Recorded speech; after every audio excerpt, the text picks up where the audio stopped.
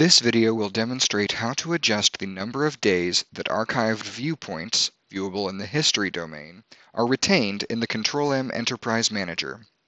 This retention is controlled by two Enterprise Manager system parameters, max old day, which sets the number of days that archived viewpoints are kept in the EM database, and max old total, which sets the number of archived viewpoints that can be stored in the EM database. You will usually just have one archived viewpoint each day, but you might have more on a day during which the new day process ran multiple times. Detailed information about these gateway parameters can be found in the administration section of our documentation linked in the description. You can find and change these two parameters from the Control-M Configuration Manager, the Home ribbon, Definitions section, System Parameters, Advanced. Both are type GTW, and they are the only such parameters that start with max O. Depending on your business requirements, you may also be interested in investigating keeping log and sysout for longer periods of time too, so that this log and output information is available from these archived viewpoints. You should note that if you are significantly increasing these values, you should ensure that your EM database can handle the increase.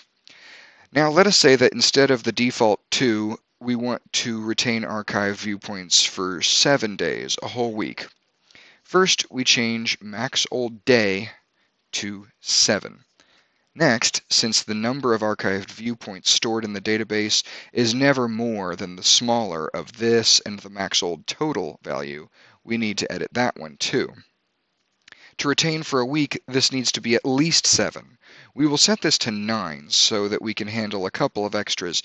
The refresh type of both parameters is manual, which means that after editing these, we need to recycle the components in order for the changes to take effect. The type column identifies these as gateway parameters, so we need to recycle all of the gateways for this to work.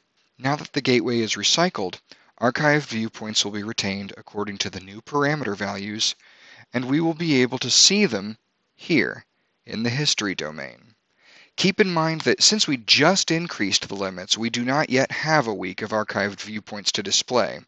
We still only have the 2 that were already in the database. Over the next 5 days, additional archived viewpoints will be retained until we have reached the new limits that we set. Thank you for your time. The Control-M support team looks forward to helping should you need our assistance.